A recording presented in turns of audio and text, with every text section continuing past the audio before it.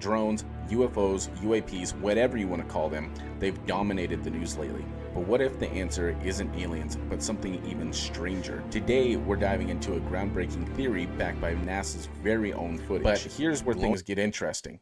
Plasmas have been filmed by missions STS-96 and STS-106 approaching, then descending from the thermosphere into hurricanes and thunderstorms, or emerging from waning storms and streaming back into space.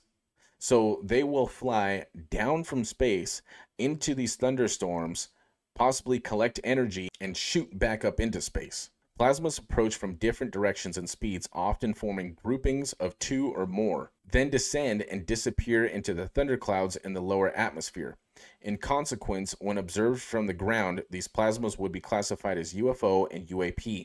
Thus, it appears that many UFO and UAP sightings are not observations or evidence of extraterrestrial spacecraft piloted by aliens, robots, or humanoids, but of plasmas that have been attracted to and powerful sources of electromagnetic activity in the lower atmosphere.